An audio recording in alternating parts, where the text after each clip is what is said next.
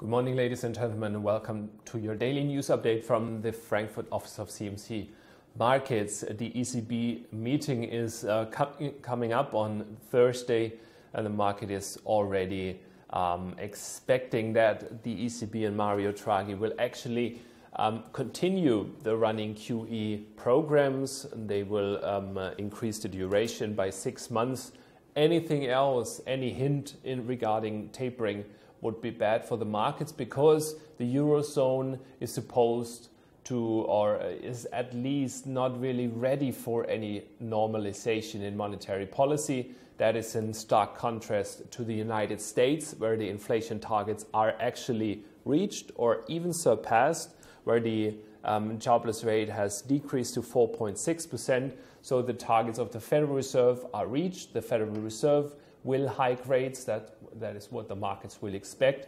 And it might be a risk for the markets that Mario Draghi tries to get into the footsteps of the Federal Reserve and also tries to normalize monetary policy. That would be a risk, because the Eurozone is still dependent on the ECB QE program. So markets expect 6 more months of QE, and that is something that might also decrease the value of the euro dollar. So if you look at euro dollar in the weekly chart, then we've got the situation that we've got a support at 104.60 that has been tested with a bullish engulfing pattern, and now we've got that doji candle, and that doji could bring us 1 to 4 positive candles, but we've got the ECB this week. So this candle here for the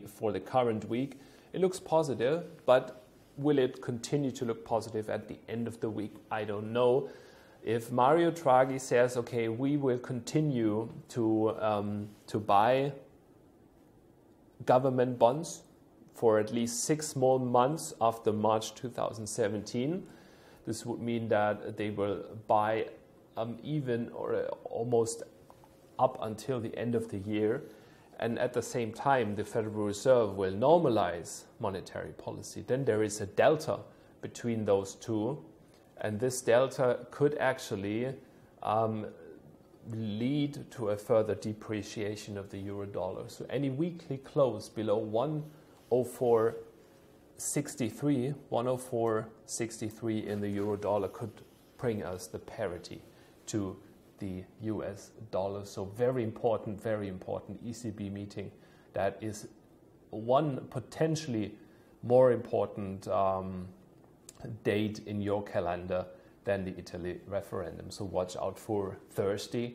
Watch out for any movement in euro stocks, because if the euro dollar goes south from here, that would be very positive for the DAX and for euro area equities.